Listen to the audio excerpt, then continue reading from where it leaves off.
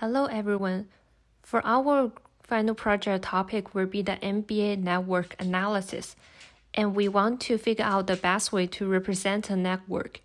We will utilize Graph Stage, which is a framework that will embed those features onto each player and aggregate each team to predict whether or not they can make the playoffs. In this paper, we are investigating the social network for individual NBA players and the relationship between each team. We will try to solve how to implement Graph Stage to learn over the NBA players' datasets and find the correlation between the teams that make the playoffs and those that do not. We will run our model across current NBA players and their season statistics to see which team is predicted to win given their current lineup. For our current problem statement, we will be performing graph classification.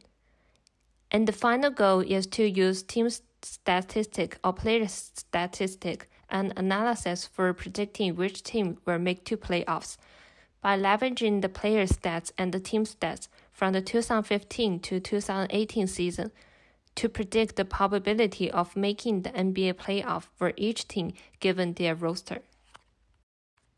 We mainly use three big datasets in our project. For the first CSV files, it contains all NBA player stats during 2016 to 2021 NBA season. And for the second CSV file, it contains all NBA team stats during 2016 to 2020 NBA season. And it contains the features such as team name, year, playoffs, and standing. For the standing, we have label 0 and 1, which stand for didn't make to playoff and made to playoff. For the last CSV file, it contains a historical account of the NBA play-by-play date by season, and this dataset contains home players and away players' IDs, as well as the time during the game, which we use to cross-reference with player stats. We have devised an algorithm that will utilize this dataset to determine the total minutes that each player spent with one another. Our script will mentally script the datasets from the website and read it as a CSV file, so the user doesn't have to deal with the large dataset. Our dataset is suitable for our given application because its graph has sparse and high-dimensional but meaningful connection that we can compress down to a low-dimensional embedding. You can see on the right, we'll use this as players' feature vector and team's feature vector. We will also label the data point as 1 or 0 to indicate if they had made the playoff. For our graph classification network, we'll have team names as our node. For each node, we will contain all the players of that team, and there are no edges between each node. But we will use the amount of playtime they are on the court together be the edges of the players. When thinking of what makes an NBA team great, we look through different stats and we settle with individual point per game, assists, rebounds, field goal percentage minutes, and games played. The aggregate total of each players on the team in conjunction with the amount of time played together will help us in determining how successful a team's network of players can be. This was our initial datasets, where we collect the individual player stats and we had another with just the team, a Boolean value on whether or not they made the playoffs. So for the data analysis, we revolve around cleaning and extracting the information that we want from a large play-by-play dataset that consists of each and every NBA game in a single season. What we tried to do was to gather all the games that they participated in and analyze at what time the players sub out for one another. We create an address between every player in the lineup and adjust its weight according to the time in the game. Once we collected all edges from every game in the NBA season, we grouped the duplicate edges and summed them to get a total amount of playing time between each player on the team. This would represent the edges between players that we needed to create each individual team's network. This is the example figure that we did for graph classification network, which shows for Win Team in 2016 season. The graph will have a total 120 data points, and it contains a set of node features. For each season, we will have 30 data points, which represented by 30 teams. And we decided to use 4 seasons in total to do our training model. Each node will be filled with player stats as individual data points. We will use the team's name as our node. Each node will contain the players of that team, with edges between players representing the amount of time they are on the court together. And on the right will be the example for whole players network in 2016. Each clamp represents a team, and nodes that are connected between multiple represent players that were traded during the season.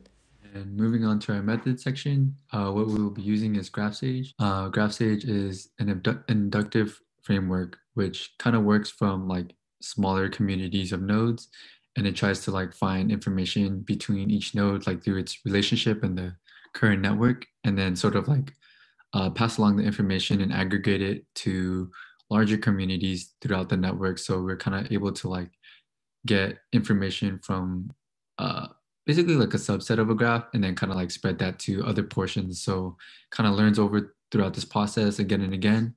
And by aggregating the information across each nodes, we're kind of able to learn a little bit more about the community of nodes itself. In our case, through our NBA dataset, what we were doing is essentially, since we're doing graph classification, one node, such as this one, this entire circle right here, that would be considered a team from whatever season or whatever year that for our data set.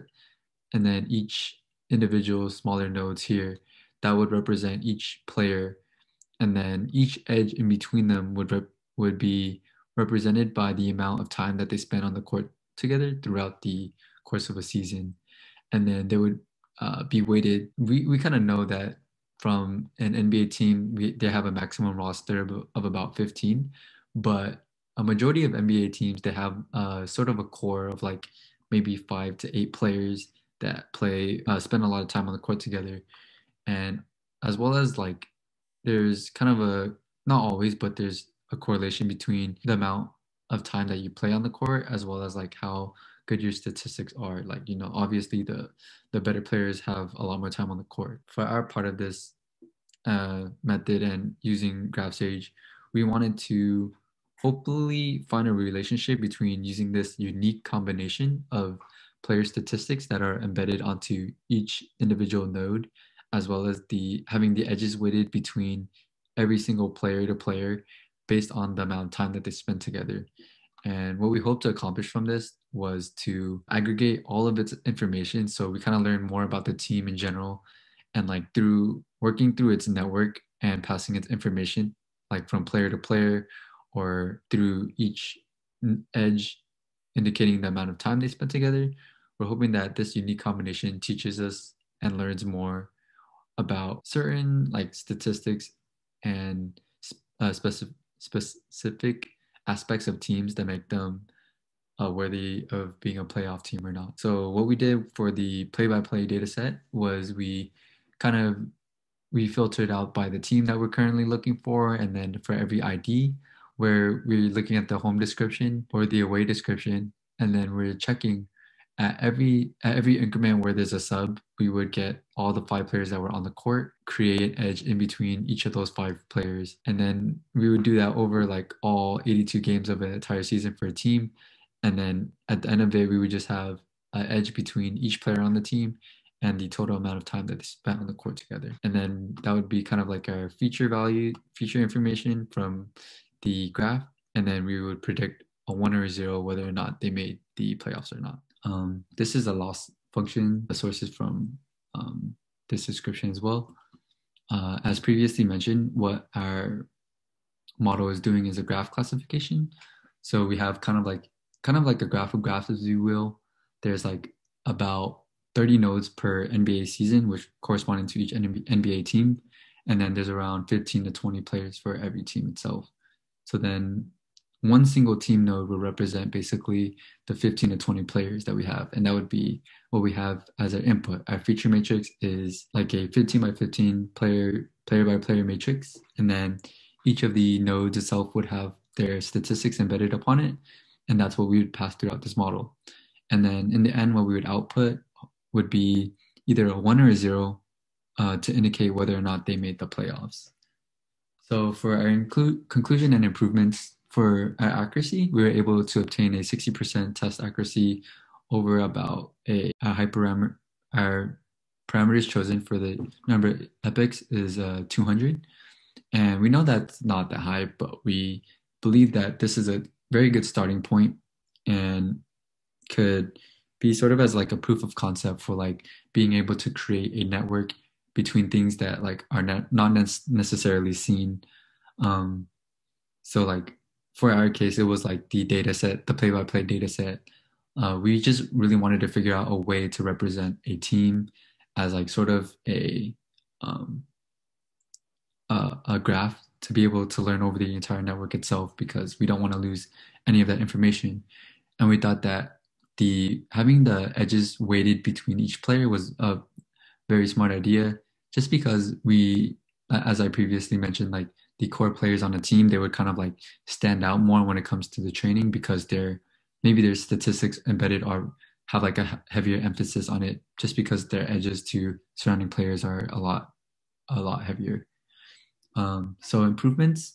So what we kind of came across or spent a lot of our time doing this quarter was dealing with our data from 834.com. Although it was like a great data set for the box score and a play-by-play, it proved to be really messy, and we found that out throughout the course of the weeks. Like for example, they would have a label for home and away teams, and then the home player IDs and the away player IDs wouldn't correspond.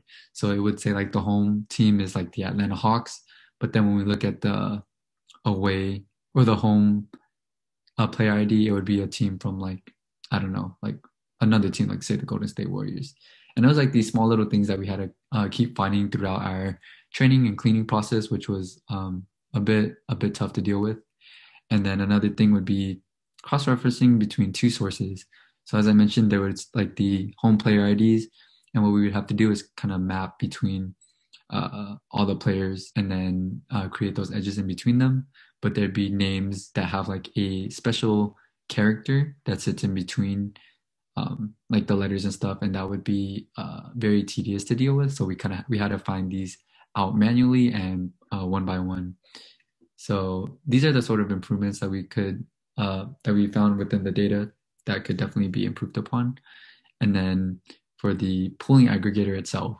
So right now, how our team node is kind of represented is like a 15 by 15 matrix. And although that's like a pretty good way to have it, is not necessarily what we wanted as our end goal. So what this mean pooling aggregator would do is it would compress and average out the statistics of a like 15 by 15 player matrix into a 1 by 15 like vector that would basically like aggregate the statistics, average out the statistics between each players, as well as finding like a unique representation for the player edges, the weighted edges in between them. So that was something that we weren't able to implement towards the end, but that is definitely something that we believe will heavily improve our model and our hypothesis itself. Creating the edges in between each player proved to be a really good proof of concept, creating a network and player edges through like feature engineering and then finding this data ourselves. So here's the references we use for our project. And thank you for listening.